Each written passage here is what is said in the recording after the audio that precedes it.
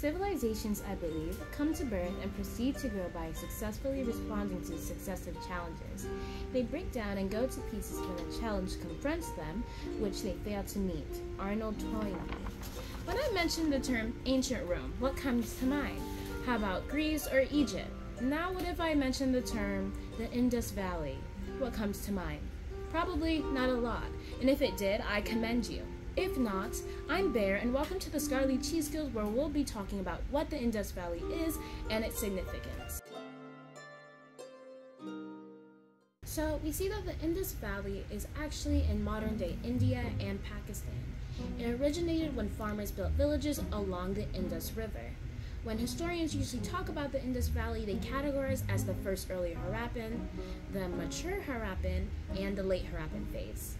During the early Harappan phase, around 33,000 BCE, we see that the Indus Valley experienced rapid growth.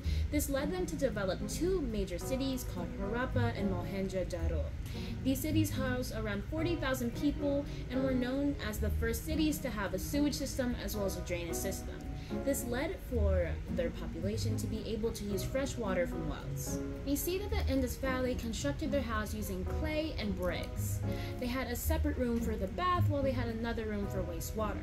In the city, they had private and public bathhouses where the water would usually be drained using terracotta pipes. However, their inventions didn't stop there. Before we talk about more things that they created, let's take a break and go on to Mischief Corner.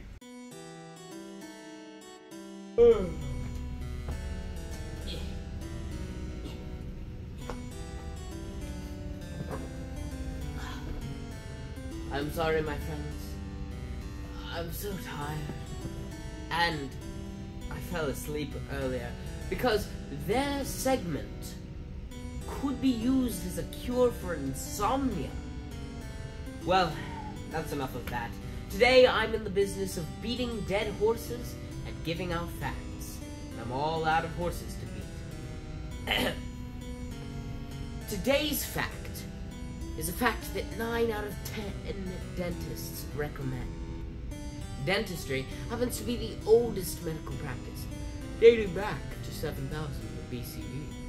The original founders of this practice happened to be the Indus civilization. They completed many dental procedures such as bow drills done by skilled craftsmen and treating tooth decay. Now, tooth decay in that time was attributed to pesky things called toothworms. It wasn't until the 1700s that the claim of toothworms was indeed proven wrong. It took some serious detective work, so we must get out our magnifying glasses, yes. But, in the end, the true villains were lurking in our mouths all along. What a jack fact that is.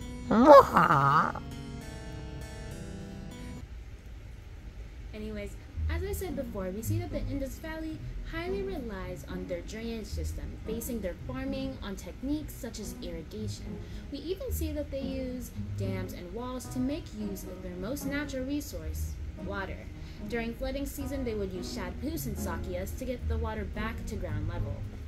However, the Indus Valley did not only focus on sewage inventions. We see other things like seashells as buttons, bow drills, shampoo, sesame oil, hydraulic engineering, and everyone's favorite, toilets that flush. Although the Indus civilization began to decline during the 1800s, 1800 BCE, for unknown reason, we still can feel the effects of it today. Hi everyone, thank you so much for watching our video. If you want to see more videos like this, please make sure to check out our channel, like, subscribe, and share. Okay, bye.